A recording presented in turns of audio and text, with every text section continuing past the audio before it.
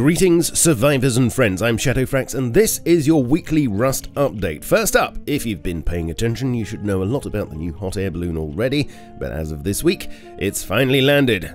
This is what we know. Just like the Rahibs and rowboats, a certain number of them will spawn on a server at any one time, depending on how big it is, and can be found flopping around randomly on the landscape. To make your newly found windbag rise heavenwards, simply pop some low grade in the tank and mash the big red button.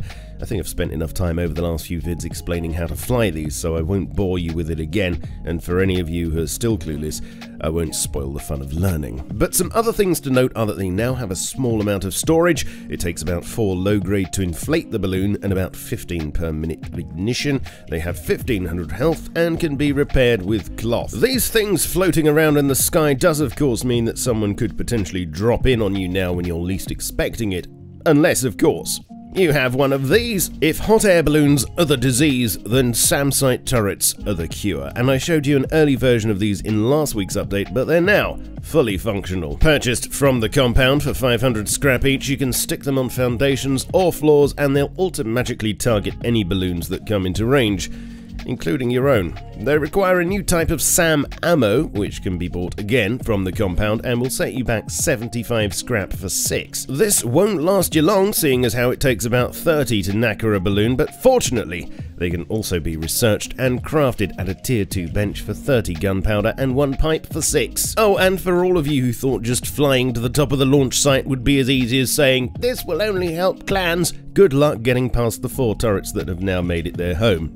If you can damage them enough, you can disable them for a while, but whether it's worth it or not, I'll let you decide. Over on the briny deep, the cargo ship has received an interior it can be proud of, and you can now venture down below deck, gaining entry via back and front entrances. Down here you'll find 2 large rooms filled with shipping containers, crates, loot boxes, and of course walking blue barrels. Speaking of which, the ship now has multiple loot rounds, with up to 3 sets of loot spawning in random places during the 50 minutes it hangs around on the server, each one consisting of 1 locked crate, 1 elite crate, 4 military crates, and 4 regular ones. There's also an alternative cargo ship layout now, which you may encounter instead, and this one has a slightly more open feel.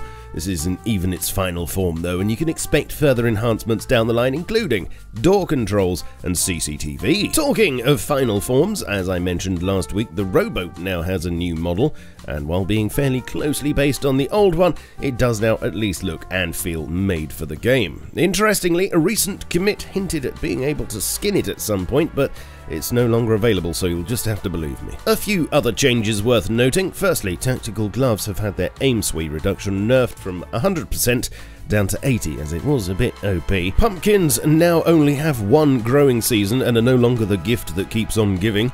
This brings them in line with all other plant life, and hopefully this keeps the numbers down. Wetsuit rad protection has been reduced from 20 to 15 points, and this is to prevent an exploit that allowed you to craft an outfit which would be fully rad-proof. And the L96 has become a victim of both inflation and dodgy manufacturing, with the bandits now wanting 700 scrap for one, and its durability being less.